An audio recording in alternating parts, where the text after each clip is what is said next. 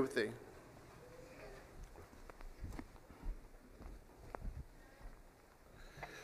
Certainly thankful for our common love that we have and the common salvation that Jude spoke about in Jude in verse number 3. What a blessing to be able to worship together with the saints. We have visitors here as well. If you have your Bible, open it up, please, to 1 Peter chapter 5. We're going to get started here in just a moment in 1 Peter chapter 5. I hope and pray everyone had a great week. This past week I was in North Carolina for a gospel meeting at the Walnut Street Church of Christ.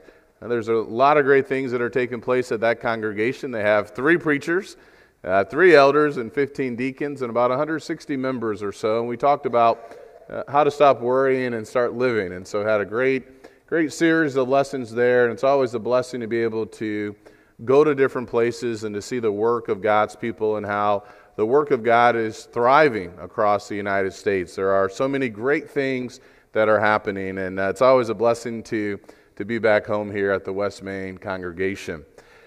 Well, earlier in April, I was in Seattle at the Kirkland Church of Christ, and Nikki and Josh went with me on that gospel meeting. They don't get to go as often as they used to, or as Nikki used to.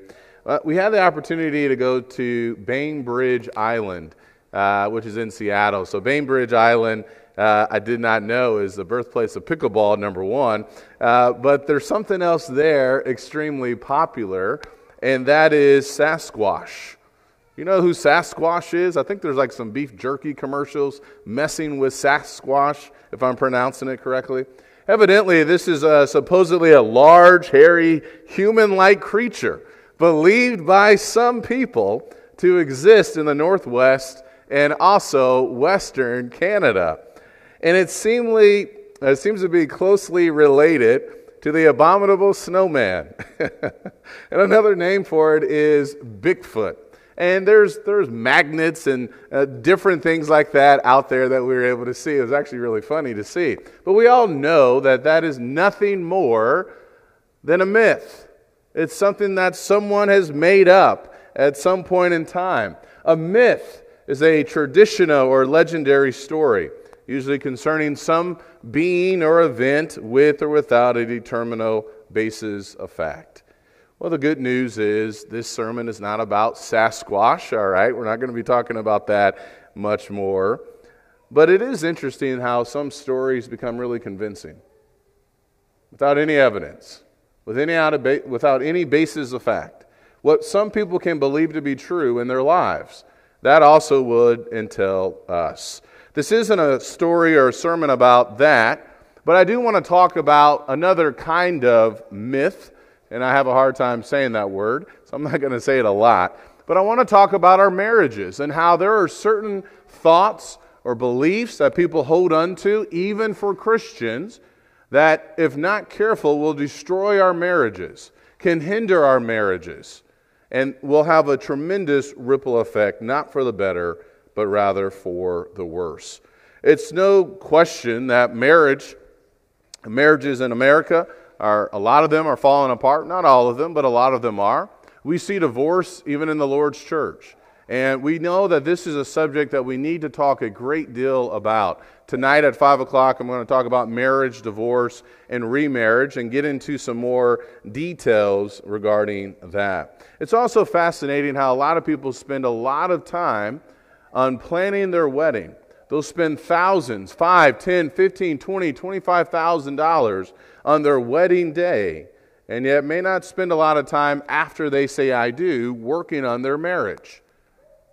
Sometimes people have more questions about divorce and remarriage than they do about how can we improve our marriage. How can we improve our marriage? How can we draw closer to one another so that we never have to get to the point of divorce? Well, sometimes there are stories or myths that get in the way of us, and if not careful, can have a devastating impact. In 1 Peter chapter 5 and verse number 8, Peter said, "Be of sober spirit, be on the alert." Be on the alert. Your adversary, the devil, prowls around like a roaring lion seeking someone to devour.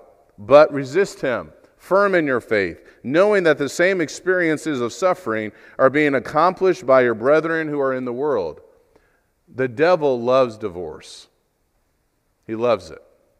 But God hates divorce. And we need to know some things about beliefs that are out there that can have a negative impact upon us if not careful. So I want to share with you some myths or some thoughts that can get in the way of our thinking about our marriages, and young people need to know this as well. One that I want to begin with here, sometimes people say marriage is just a sheet of paper. That's all it is. Well, that, my friend, is a myth. But a lot of people have this kind of view that, marriage is not really a big deal. It's just something kind of trivial with respect to weight or significance. And I know people think this way. They may not always say it like that, but they think this way because they get married and then a couple of months later they get a divorce. We see that sometimes with celebrities and things like that. They get married and then a couple of months later they annul their marriage, or a year or two later, and that's just kind of it. In fact, someone told me a couple of years ago, that's exactly what she told me. Marriage is nothing more than a sheet of paper, as she lives with her boyfriend in the same house.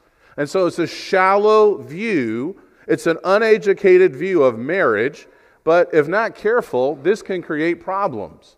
If all we think is that marriage is just some kind of document or piece of paper, then we're all going to be in a lot of trouble.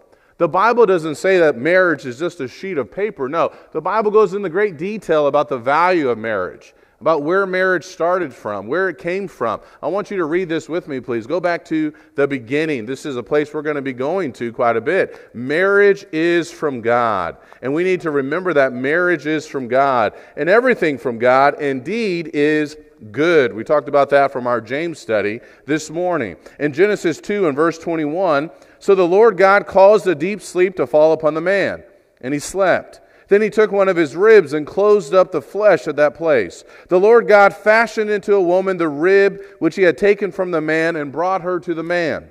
The man said, this is now bone of my bones, flesh of my flesh. She shall be called woman, because she was taken out of man.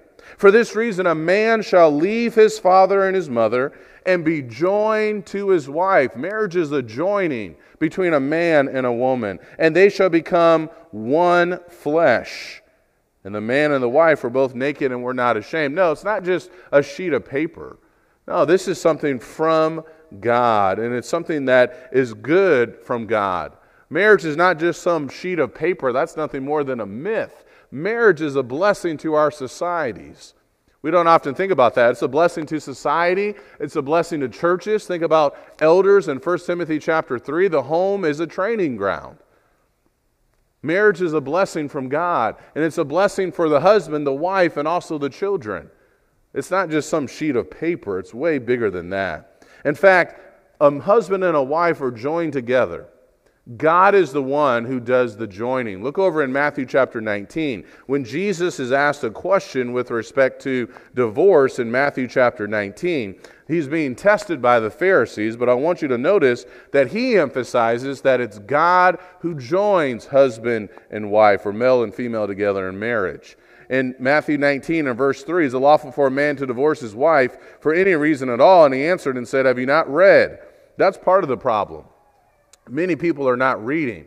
And another part of the problem sometimes for Christians is that we are reading, but we're like the man that looks in the mirror and then forgets what he looks like. If we're going to have successful marriages, we can't just merely read what the Bible says, but we also have to put it into action. We have to be hearers and doers of the word. Have you not read that he who created them from the beginning made them male and female, and said, for this reason a man shall leave his father and mother and be joined to his wife, and the two shall become one flesh. Jesus is quoting the words of Moses. He knew these words. So they are no longer two, but one flesh. Notice what he says here. What therefore God has joined together is not just a sheet of paper. It is God who joins male and female together. And here's how important it really is. He says, let no man separate. That is how important marriage is. It's not just some sheet of paper or just going through some kind of wedding ceremony. Marriage is where the sexual relationship is to be enjoyed. You have passages like Hebrews chapter 13, and you have warnings from a father to a son in Proverbs chapter 5. Husbands, fathers, this is something good for us to remember as well as we teach our young men about marriage and the value of marriage and the blessing of marriage. The sexual relationship is a part of marriage. It's not everything, but it's a part of it. And Solomon reminded his son here about the sexual relationship. In Proverbs 5, he says, drink water from your own cistern. Verse 15, and fresh water from your own well. Should your springs be dispersed abroad, streams of water in the streets? Let them be yours alone, and not for strangers with you. Let your fountain be blessed, and rejoice in the wife of your youth. You see, the sexual relationship is from God. It is good. It is to be enjoyed in marriage. As a loving hind and graceful doe, let her breast satisfy you at all times. Be exhilarated always with her love. For why should you, my son, be exhilarated with an adulteress? This is from God. Marriage is not just some sheet of paper. It is a blessing from God in every way. That's how He has designed it. In fact, it should bring joy to a man and a woman. In Deuteronomy chapter 24, yes, this is under the law of Moses, but there's still a principle here that should help us out about husbands and wives, and husbands even how we view our wives. We want to bring joy and happiness to them. And in Deuteronomy 24 and verse 5, the Bible says this, when a man takes a new wife, he shall not go out with the army, nor be charged with any duty. He shall be free at home 1 year, and shall give happiness to his wife with whom he has taken. All of this is good things, and way bigger than just some sheet of paper. Marriage is not just some sheet of paper. That's nothing more than some kind of myth. This is from God. And we need to make sure that we don't fall into the lie and deception that maybe it's not as big a deal as we think it really is. And that can happen even among the people of God. Beware of that. It's not just some sheet of paper. Another myth that some may think or believe or have is that I married the wrong person. I married the wrong person. This isn't working out, and I married the wrong person. Sometimes people say that they have a soulmate. You ever heard that? Maybe you see it in the movies, that there is some perfect person out there that is their soulmate. I don't know where that originated from. If you have the details, let me know after the lesson, and I'll add it into my notes the next time I preach this, but I don't know. But what a lot of people do think and have about this is that, well, if I have a soulmate, then everything's just going to work out fine. I will live happily ever after. That's what happens at Disney. It all works out. And if we have that soulmate, if we find that perfect person, then there's not a lot of work that we even have to do in the marriage. And then for others, it puts them on a path of making a long list that's virtually impossible for anyone to hit. But if they can find that one person who hits all 50 things on that list, they must be their soulmate. And then they have found the one. But until then, they haven't found their soulmate. Well, the Bible doesn't say anything about a soulmate in that sense. What the Bible does say, as we saw in Genesis chapter 2 and verse 24, is that a man and a woman become one flesh. It does say that there's a leaving. It does say that there's a cleaving. It does talk about unity. And the Bible does talk about marriage in Ephesians chapter 5. Will you turn over there in Ephesians chapter 5? In fact, the Bible says a great deal about marriage and about how we are to act in our marriages in Ephesians chapter 5. There are instructions not just for the women, but also for the men in Ephesians chapter 5. In these instructions, we need to be hearers and doers of the word. In Ephesians 5 and verse 22, wives, Paul says, you be subject to your own husbands as to the Lord. So wives, you have a responsibility to your husband. For the husband is the head of the wife, as Christ also is the head of the church, he himself being the Savior of the world, of the body. But as the church is subject to Christ, so also the wives ought to be to their husbands in everything. Husbands, here are our directions. Love your wives. How? Just as Christ also loved the church and gave himself up for her. He tells us exactly how to love our wives. Husbands ought also to love their own wives, verse 28, as their own bodies. He who loves his own wife loves himself. For no one ever hated his own flesh, but nourishes and cherishes it, just as Christ also does the church. You see, the Bible doesn't talk about a soulmate or that perfect person out there, but it does provide us with a lot of details about how we are to conduct ourselves in marriage. I like what one preacher said about this idea of a soulmate. You know, some believe that there's a soulmate in the world, and one person said this, instead of finding the right person, we need to focus on being the right person. We often want to find that perfect person,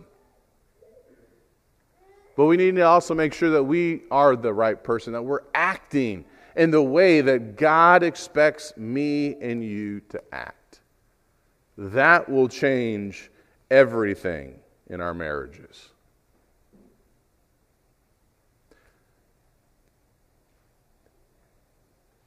Marriage is so important that we should constantly seek to elevate our standards in our marriages. Would you agree with that? We seek to elevate ourselves in our work, in our careers. We buy bigger homes, better cabinets, granite, bigger garages. We elevate our wardrobe. We try to elevate things in our lives, the cars that we drive. So why not elevate even our marriages and our standards in our marriages? This is an exercise that husbands and wives can do and should be doing. And here are some things that maybe we can start working on today, if you so like to, as we think about saving our marriages, preserving our marriages, strengthening our marriages. What if we avoided nagging and complaining for a week? So, I'm just going to elevate my game with avoiding nagging and complaining. And by the way, sarcasm is often a disguise for complaining too. But what if we say, I'm just going to elevate the way that I treat my spouse? That's the person that we're supposed to be. And what if we understand this point here, that knowing that what we do every day matters more than what we do occasionally. If we're tearing down our wife all year and then get her a card and flowers on our anniversary, how's that going to work out? Will it just erase all the things that we did? If you beat down your husband and never uplift him or encourage him or say kind things to him, and then expect one night or one date just to change everything, that's not going to work like that. What has a greater impact is what we do on a more consistent basis. Valentine's Day is a made-up holiday, and we think that is the cure-all for marriages. Oh, no. So we need to start doing things more on a consistent basis. So what if we started working on things like that, where we avoid nagging and complaining, and knowing that what I do today and tomorrow, how I speak to my wife today, how you speak to your wife and your husband today, will go a long way in our marriages. And what if we gave proofs of love? If we say that we love our spouse, but all we're saying is that we love our spouse, and we only feel a certain way in our heart, but we never demonstrate it, then our marriages are going to suffer. We know that to be true, don't we? When somebody keeps saying, I love you, but their actions are screaming something totally different.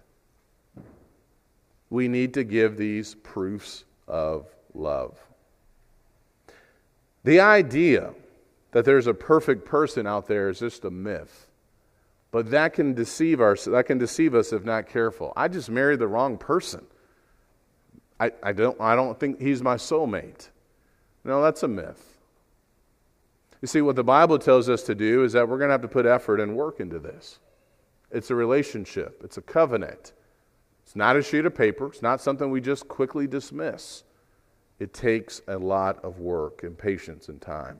And I'm not saying that personalities are not important. They're very important. I'm not saying that likes and attractions, physical attractions, not important. Those are all important things. But what's more important is that a husband and a wife both decide, I'm going to be fully devoted to Jesus. If we both decide that, then that marriage is going to be great. And it won't be this quote unquote because I found the perfect or my soulmate. That's a myth. What truth is Ephesians 5. That's truth. Here's another myth that we need to be aware of. And sometimes people get to this point, even Christians, divorce will make me happy. I'm just going to get a divorce because I'm not happy. But if I get the divorce, or when I get the divorce, it will make me really, really happy. There's a big push for happiness today. I like the idea and the reality of being happy, don't you? I mean, come on, let's face it. We all want to be happy. And we can be happy and we can be holy. You know, one of the things that's making me really happy, I'm starting to sing in the morning time, just by myself right now, but I'm starting to sing psalms, hymns, and spiritual songs. And there's a song that I'm singing that makes me really happy. I think it's I'm happy today, oh yes, I'm happy today with what Jesus has done. He's taken my sins away. And as I sing, I do become more happy. As I sing to God, I become even more happy. But happiness is not the end all of what we go after every day. Sister here has reminded me that the fruit of the Spirit is not happiness, but it's joy. And certainly our joy in God and being filled with joy with who we are, where we're headed, what Jesus has done for us, will naturally make us happy as well. Happiness is something that a lot of people go after. And yet sadly, many couples, when they hit the rough patch in their marriage, for some that could come a year, or 5 years, or 10, or 20 years, they hit the rough patch in their marriage, they start thinking about divorce. Maybe they don't even verbalize it, but they're pondering it. Or maybe they see other people around them and say, you know, I'm a lot more compatible with, I think I would be more compatible with her or with him. And then at times, marriages and disputes and arguments get to a point where the divorce, the D word, it comes up. It's used as a threat. Well, if you don't change, I'm going to divorce you. Or maybe we should just go ahead and get that divorce. It's a power move. And yet the Bible reminds us that there's only one reason for divorce. In Matthew chapter 19, will you turn over there, please? There's only one reason for divorce. This is what Jesus teaches. He also said it's a hard saying, but nonetheless, it's the true saying. The myth is that we can divorce for any reason. The myth is that, well, I'm not happy. God wants me to be happy. Therefore, I will get a divorce. That is a myth. Jesus, when he gets to the subject of divorce, as he started talking about earlier in Matthew chapter 19, he says in verse 8, because they asked him, then why did God give them a certificate of divorce under the law of Moses? In verse 8, he said to them, because of the hardness of your heart, Moses permitted you to divorce your wives, but from the beginning it's not been this way. From the beginning it's not been this way. That's why we got to read what's said in the beginning. From the beginning, it's not going to be this. It's never supposed to be this way. Under the gospel, under the law of Christ, that's not the way. Divorce, just for any reason. But I say to you, whoever divorces his wife, except for immorality. Some translations say fornication. Some translations say sexual immorality. We'll talk about that tonight. What does that actually entail? What does that actually mean? And marries another woman, commits adultery. So he doesn't say that if I'm not happy, then I can get a divorce. That's not the reason for divorce. He gives us one reason. And we need to guard our hearts against this myth or idea that divorce will make me happy. Talking to people who have gone through a divorce, not a lot of people are happy. Yes, things can change if it's a lawful divorce. There's a lot of pain and anguish. And yet, sadly, Christians in the body of Christ have divorced for many reasons. Multiple reasons not found in the Word of God. Problems or incompatibility. Or maybe we've just grown apart. Financial issues. And isn't it interesting that these are issues that no longer can be resolved with the one who used to be their soulmate? What happened to the soulmate? Well, she's no longer my soulmate. That's a myth. Here's the facts. The fact is, God hates divorce. There are men, leaders in the Old Testament in Malachi chapter 2, will you read that with me? Who were treating their wives treacherously. In Malachi chapter 2, God hates divorce. That's the language we see. That's why I said at the beginning, the devil loves divorce. God hates divorce. Because in Malachi chapter 2 and verse number 14, Malachi 2 and verse number 14, Actually, look at verse 13. This is another thing you do. You cover the altar of the Lord with tears, with weeping, and with groaning, because he no longer regards the offering or accepts it with favor from your hand. Yet you say, so God is saying, here's what you guys are thinking or saying. For what reason? Why is God responding like this to us? Because the Lord has been a witness between you and the wife of your youth. Let me hit the pause button right there. Many people will never see what happens in your home or my home. People will not see how I speak or how you speak to your spouse. But make no mistake about it, God is witness. And that is something we need to remember. God, he says, has been a witness between you and the wife of your youth, against whom you have dealt treacherously, though she is your companion and your wife by covenant. But not one has done so as a remnant in the Spirit. And what did that one do while he was seeking a godly offspring? Take heed then to your spirit, and let no one deal treacherously against the wife of your youth. For I hate divorce, says the Lord, the God of Israel, and him who covers his garment with wrong, says the Lord of hosts. So take heed to your spirit, that you do not deal treacherously. God hates divorce. And this idea that divorce is going to make us happy, that's a myth. And justice will be served on Judgment Day for many people. Jesus gives us one reason for divorce. That's Matthew chapter 19. And even then, it doesn't mean that the couple has to get divorced. I know plenty of couples who say, we're going to work through this. I'm going to forgive. And we're going to remain as a couple. So even though Jesus gives the one reason, it doesn't mean that we always have to act upon and say, I'm going to go down that path. But for some they do, and they have that right in the eyes of God. And even then, there's still going to be a lot of work that has to take place. God knows what's best for us. The question is whether or not we just actually believe that to be true. He does know what's best for us. Divorce adds more problems. It invites more sin into a person's life. It damages children, and it hinders individuals from being future leaders in churches, and it shows the world that maybe the gospel is not as powerful as we say it is. Because if the gospel couldn't help your marriage, then how is it supposed to help my marriage? And if the great sacrifice of Jesus can't help you to forgive and be merciful and pure in heart and love, then how is that going to help me? There are a lot of stories that are out there that are just not simply true. Divorce will make me happy. Talk to someone who's been divorced. Talk to them and let them share some details with you. I think you'll be a little bit surprised. That is a myth. So someone will say, fine, I can't get divorced. There's only one reason for me to get divorced, but I'm not happy. Here's my reality, someone may be thinking. Well, my situation is hopeless. Certainly didn't marry my soulmate. My situation is hopeless. And there are Christians in pews in this church, and I'm sure in North Carolina and Seattle and all across the U.S. who feel this way at this very moment. My situation is hopeless.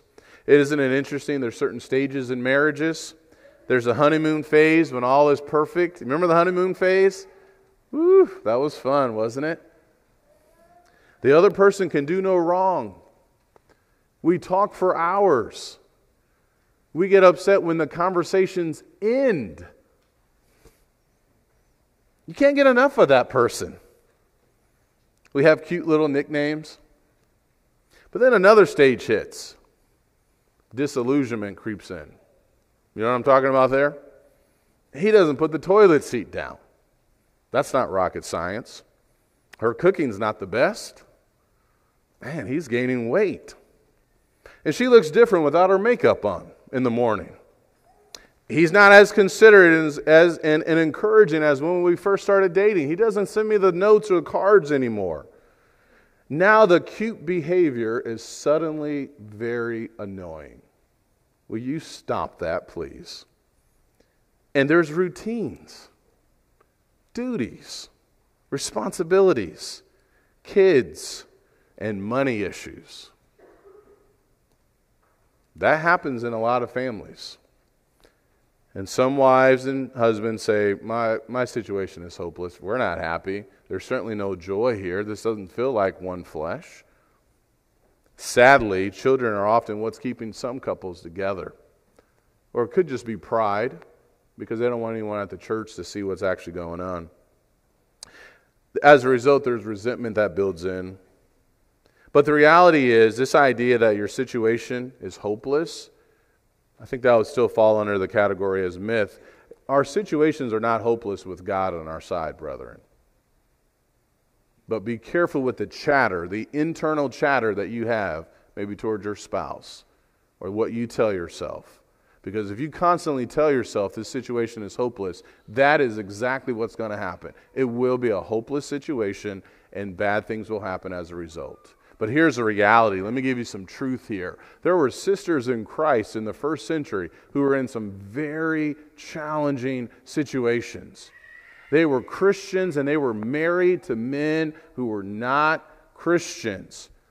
There was already suffering happening here. That's a different time in the first century as well, with wives and the challenges with having a husband like this. And yet Peter, the Apostle Peter, does not say get a divorce. He doesn't say all hope is lost. On the other hand, he's optimistic and he's encouraging, not just to the wife, but he's also going to encourage the men as well. But look at verse 1. In the same way, you wives. So right now, as he talks about relationships, he is speaking directly to women. So sisters, hear me and hear me well. You wives, be submissive to your own husbands. That's book, chapter, and verse right there. Don't get mad at me. That's what the Holy Spirit says. You have a responsibility to be submissive to your husband. You have that responsibility. You must be submissive to him. So that even if, remember Barnabas in Galatians chapter 2? Even Barnabas was carried away. And now he uses this language again. Even if, Peter does, if any of them are disobedient to the word, even if, all hope is not lost.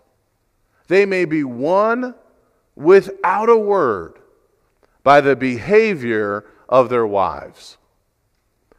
Sisters, you have great influence in your marriage if you so choose to go down that path. You can influence your husband. And yes, he has to take responsibility. We know that. But I just want you to listen to what Peter says here. Even if they are disobedient to the word, you may be able to still win them without a word. How? How you conduct yourself.